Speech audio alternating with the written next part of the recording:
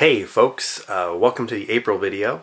So this one is going to kind of be continuous to the last one and several that I've done in the past. So this one is what I'm kind of going to call a life's project of 500 bad paintings. And this term actually came from my grandfather. My grandfather was a very prolific professional watercolor artist, Don O'Neill, which is my business. I just get dononeal.com. You like cool California watercolor, go check us out online. Something he told me, my grandfather passed away in 2007. Something he told me was, I started painting around 2005. Something he told me was that I still had 500 bad paintings left in me. And he wasn't actually criticizing my work or anything that I was doing, but he was saying, more or less, compared to where I could be someday, there's going to be 500 bad finished paintings that it's going to take to get there. Not that they'll be bad paintings, but they're not going to be as good as what I do after I get them out of my system. In the last 12, 13 years, I've done very few large paintings at all. In fact, no finished paintings. All I've been wanting to do is study stuff and sketchbook stuff. And I've only done, I think, 1 or 2 finished paintings since 2008 or whenever. They've all just been studies and stuff. So this project called 500 Bad Paintings, and I'm going to kind of take you with me on it because this actually, all these are going to kind of connect with everything else. So if you remember last year, I did a video called The Painter's Camera, and I was kind of illustrating a special type of camera used for capturing compositions for drawing and painting, like why you wouldn't want to use a GoPro or a smartphone, why you want something with a really long focal length. And bridge cameras are really cool because you get to zoom in a lot. So for this one, it's actually based off a photograph that I took in 2014 in San Francisco. And the whole video, this video is mainly going to be just me drawing the preliminary drawing of it. But I'm going to kind of explain how the process works. So here is a sketch of it that I did back in 2015, if you want to check that out. And that's kind of like telling me like, hey, this is a cool painting to do. On Instagram, I went and put 8 of paintings I did in this series back in 2015 up for a vote. This one won. This one gets made first. So let me kind of explain what my goal is for these bad paintings. The end result is going to be a large finished painting. There might be smaller ones, but I want to do them big. The first ones will be at least this big, and it'll probably just be more like study paintings. And then if I really, really like it, and this is going to count. If I do something this big, finished quality, I'm counting that. But if I really like it, I'm going to make a big one out of it. And it's all going to be watercolor, but there'll probably be some India ink ones on there as well. So let me kind of take you what I've got for this video to kind of show you. Here is the actual preliminary drawing. Now, the way I work is I use, I believe it's called the Camera Lucida on an iPad. It's actually a 10-year-old iPad, where the iPad is stationary, or paper stationary, and you kind of, it projects the picture on the screen, and then you look through the screen and it's like superimposed on the paper, and then you can draw it on the paper. This is actually, it was inspired by the movie Tim's Vermeer, where it's likely that Vermeer, you know, the great Dutch painter, used methods like this with technology of his day to do things. This is how I did those drawings, and once I discovered this method, a lot of the difficult parts about painting kind of became... my grandfather, he would actually take pictures of slides, and then he would project them on his paper, and then he would draw them out, and then he would do studies on them. I don't do that. I don't actually like the projection for that. I do use a projection for something different. But anyway, so you kind of get... And this video is really going to be... The last 5-10 minutes are just going to be... You just get to watch me draw this with some nice music and some commentary from it. But I did 2 attempts at this one, and you can kind of see, like, you know, this one, I didn't really happy how it came out, and this one is good enough. Now, a video that I'm producing is going to be called Scale, and it's going to be all about scale and how you experience things at scale. You know, I'm drawing this so small that this is a small little tiny painting. The scale is funky, and then to make it a big giant painting.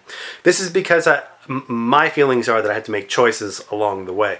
When I go from the photo to this, I'm making a lot of choices. I'm deliberately putting where I want each line. I'm taking all this information and then I'm processing it down into something else. Now my goal was never take the photo, copy the photo on the painting. I'm not any good at that, and my attitude is if you put it through stages and put it through steps, you cook it each way. It's like, you make a copy of a copy of a copy of a copy with, analog equipment, and the quality gets down. But when you do a handmade of a handmade of a handmade of a handmade, each generation kind of adds more of yourself and more of your decisions as an artist into it. So anyway, this probably took a couple hours, I want to say.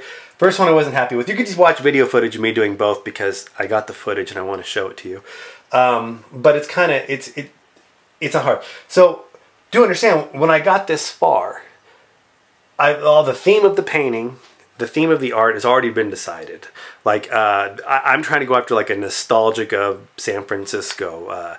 When I took this painting, I was with some good friends of mine for their, end of high school time, and it's such a big time in their life, and there was a close friend of mine where I thought like, oh, this is so, like, this is gonna be something I'm gonna remember. So like, I think of, when I see this, I remember those tastes. It's actually kind of neat, like these two trains were in front of me, and this building right here, this is the Harbor Court Hotel in San Francisco, if you know the area. This is like 1,000 feet away, so it's kind of a cool perspective thing. So you can kind of see the original inspiration sketch. So it should look kind of like, I like this. I think this would make an interesting painting. But after I get this, I don't destroy it. Like several years ago, I was doing a series of paintings where one week I would do this, and then the next week I would paint over it with watercolor, and I ended up not liking it. And I'll flip up a couple on screen right now. Okay.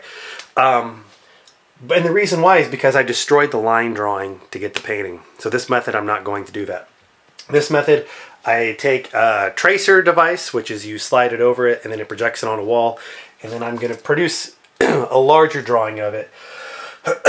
And this is attempt one. Wasn't happy with it, but it's going to illustrate the story. This paint picture goes on the wall. So now when I'm copying it and to enlarge it, I'm not doing a photo to enlargement, I'm doing a line drawing. And these little ink lines, they're really small, but when you see them like this, they get quite large. So now you have to make another set of decisions, is when you enlarge it, where do you want the lines to go? Because, your pencil's really thin, but the line on the screen, on the wall is kind of thick. So you have to meticulously figure it out. So there'll be another enlarged one of this, and it's actually probably going to have to crop in a little bit, but that's fine. The painting's actually going to be a square painting. My paintings are going to be squares, at least for a while, because the source footage I want to use, the source photos I want to use are all squares. Now, I didn't finish this for this video, and this actually isn't the interesting part, getting this perfect line drawing, but I'm going to describe how I'm going to do it. Enlarge it. Pretty straightforward. Put the tracer on there if you've ever used one of these, really easy. Then what I'm going to do is I'm going to take the sheet of tracing paper and I'm going to put it over, and it's all going to be taped on. So you can still see that. And then I'm going to draw it again. And this second one is going to be where I tighten everything up. I clean everything up. It's going to be a clean line drawing. There's going to be no ambiguity, no squigglies unless I want a squiggly. Everything is going to be tight and controlled. It's going to be more tedious than anything else, but the way to do it is you just have this taped to your drawing board, and then you have your tracing paper taped to your drawing board, and then you just trace it out. So the enlarged drawing doesn't get really damaged. You can go back and redo it. Like I say, this doesn't get damaged. So if I want to go back and do it again, I can do it again. Each generation, it's going to be non-destructive. So I take that, and then this is, I don't know, I'll probably get this on video at least once. And I go and I just trace it, but I clean it and I make it look really, really as good as I can get it. I use erasers, I use everything in my iCam to make it a clean line drawing. And this is a trick illustrators use. And if I have to, I'll get another piece of tracing paper over the first one.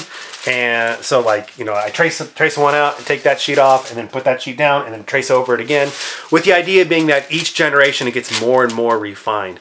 The point is that each way you're making decisions as like an artist or a designer on what you want to do. But your decisions are very narrow in scope. I'm not thinking what colors, what values, what theme, I'm not thinking anything. I'm not thinking of the city. I'm not thinking of what kind of time of day it is. All I'm thinking is make it a perfect line drawing of size. Because this is actually 1:1. This will be the size. So if you hold this up, that'll be the actual size of the painting. Or at least the small paintings. The big ones, it'll probably be twice that big. Which, to make it twice that big, you just repeat the process. Take this, blow it on the wall, blow it on your drawing. So, from there, I'll do a value study. And actually, this will be another video where you actually get to see the value study. You get to see where I take markers and put it over it. I actually talked in one of last year's videos about values and how a value pattern. Once I have like the perfect line drawing going on, then the whole point is taking value studies. Now, you don't want to like ruin your perfect line drawing. I could spend all day making that. It could be literally an 8-hour long process. The whole thing is, and I hope kind of you appreciate, is that the final finished painting is going to take a lot of little iterations to kind of figure out. So that, the final painting may only take me a day to paint, but it took me, 4 or 5 days of preliminary work. So this will be like a preview for the next one. But I figure this is like a nice tight drawing. It's not, but let's just say it is. You lay the special marker paper over it where it's straight. And you just take these Prismacolor markers and you kind of make a value study. These are different grays, and these are actually old markers. I've got better ones that I use. I'm just doing this real quick to be on camera. What this allows me to do is, because I have 10 different grays, is completely do the whole picture in marker. Where I'm now picking where do I want to be black, where do I want to be white, and where do I want all the grays to go, the lights, the darks. And what's neat is that these can take an hour or two, which is not bad. I could crank out 4 or 5 of these a day if that's all I did all day. But it doesn't damage the original. So you have these marker studies, and for the purpose of the project, I'm going to commit to 3. I might have to do more. I'll probably do it on the first try and know what I want. But the whole thing is that each time I do this, it gets more and more refined. It's like I say, it goes from consciously taking pictures throughout the day, figuring out where you want, back 2014, and then it goes through looking through those hundreds of pictures I took for the day for the one that I really think would work for a cool painting I saw something in, and then editing it a little bit, cropping it, figure out what I kind of want, because I'm gonna do with squares, and then drawing it out where you take all that information in the photograph and you refine it down. Like I say, it took me 2 tries to kind of get it to where it's perfect. I could not really get this any better. The only one could have got it better if I did it smaller so it fits on the projector. I'm actually have to go to Pip and just make a copy of this to shrink it down just to make my life easy. That's not cheating, by the way. And then doing this marker practice, you end up getting more and more refined like lights and darks. Now, I said in the last, and not in the last video, but in the video last year, in the values video, what's going to be the most important thing is your value pattern, your tonal value pattern.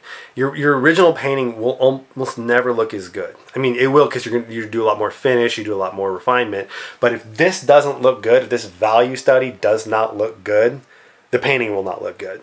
It doesn't matter if you say, well, I'll add color to it or I'll add pizzazz to it.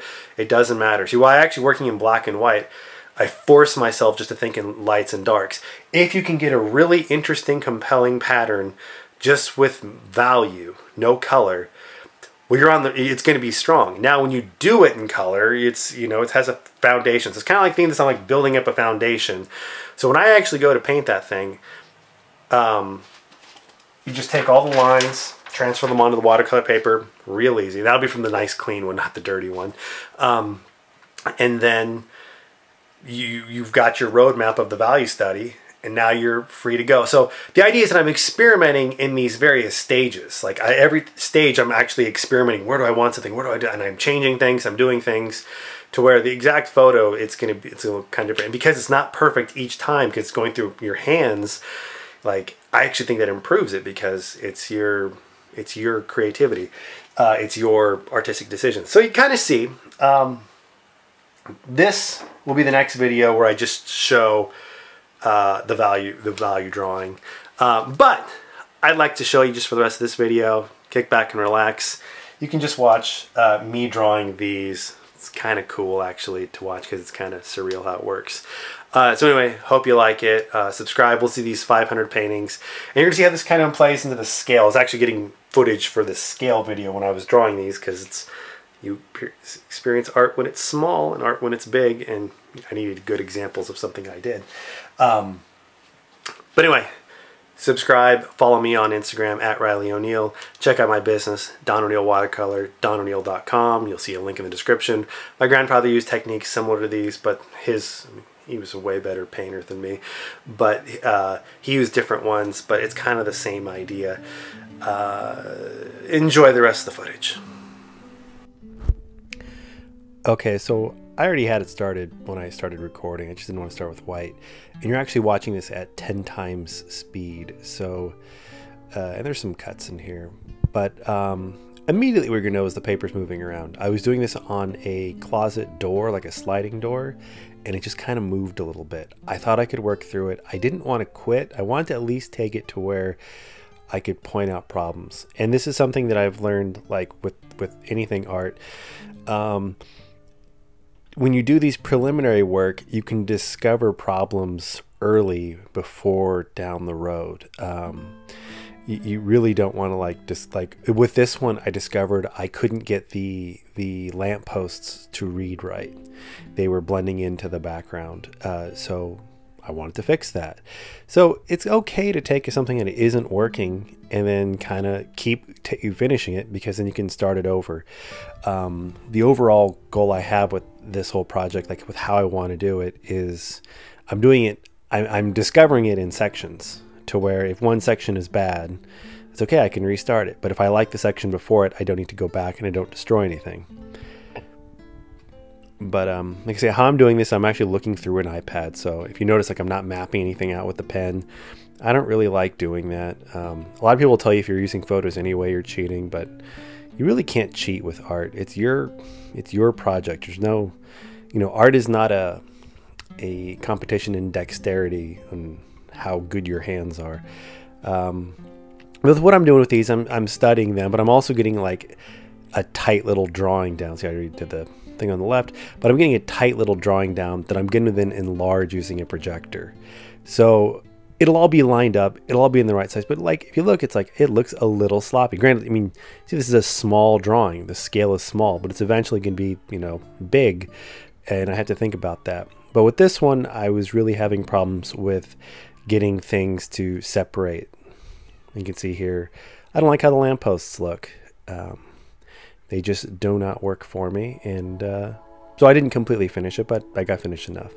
So here is part 2, and with this one, like I said, this one's also 10 times as fast. So I believe this one was over an hour in footage, and that footage was actually not everything. I probably spent 2.5 hours, making it all together. But in this one, I'm starting with a thicker pen, and I'm starting with the lampposts. I'm drawing the lampposts in position first, which I kind of realized, like, I have to make these things stand out. Like what I want is I want them to stand out. So I'm drawing them first with a thicker pen. I believe I used a thicker pen on the background buildings, which the background buildings take up this huge amount of space, but they're in the background. They shouldn't be as bold as what's in the foreground. If I can recall, and I'll check on Google Maps, I believe I was about 1,000 feet away from the actual buildings. So I'm standing zoomed in on a camera with the equivalent of a 1,000mm lens. Like I say, these little bridge cameras, they're cheap and they do this really well. Photographers don't like them, but photographers don't do what I'm doing here, so they kind of don't get it. Of course, the quality is not as good as like a full frame or even APS-C or anything like that. But you see, I'm focusing more on the foreground. I'm focusing more on the trains, and I don't know how far apart those poles are, but see how they're all kind of like, they're probably, I wouldn't be surprised if they're 50, 100 feet apart, but if you look, they're all kind of smushed together.